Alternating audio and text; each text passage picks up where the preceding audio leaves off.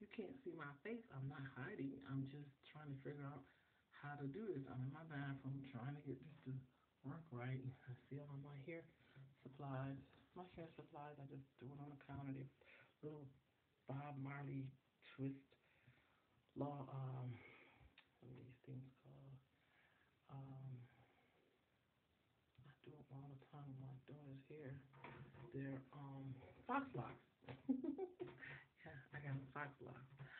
So for those who don't know me, I am Melody, and I have my utensil. I have the crochet needle. I have my purple comb because I also love purple. I have my Ant Pro gel that I'm going to use. I have my scissors.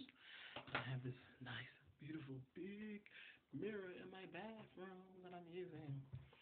I don't, never mind the other stuff back there. That's just my stuff in my counter.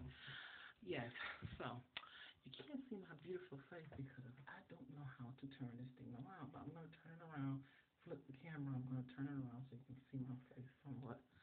Yeah, and I'll just do it that way. Ooh, I got a little too close to my face. I'm going to try to attempt to do some hair on online. This is all new to me. Oh, I did some makeup on my lips. I took it off. You probably can see a little bit of the purple. The eye, my eyes, I have purple, purple. So I did like a little mini look. I can usually beat my face much better than this, but I'm tired. My medicine for my operation. I had two operations.